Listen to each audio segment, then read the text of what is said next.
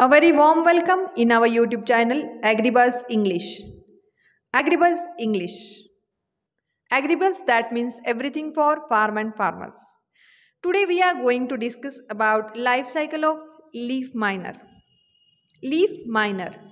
A leaf miner is any one of numerous species of insects in which the larval stage lives in and eats the leaf of tissues of plants. If we see a white or yellow dots on leaves, that means the crop is infected by leaf miner insect. Adult stage of this insect is black or yellow flies. A fly lay near about 250 eggs on the backside of the leaf inside a small hole. At this stage, the damage is not in a large scale. Within 10 days, all egg hatches and a small larva came outside the leaf miners.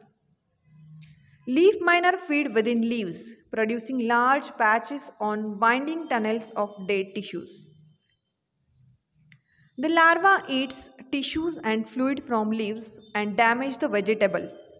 The particularly leaf feeding by the larva disrupts photosynthesis and it gives a yellow serpentine patches on leaves.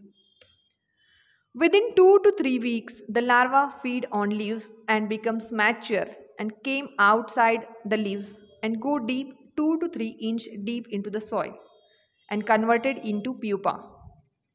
Within 15 days, a black flies came out of this pupa.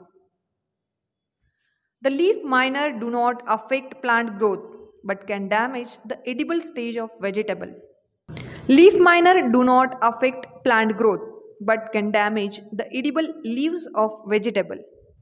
It damages the photosynthesis or food producing capacity of plant and can reduce yield respectively.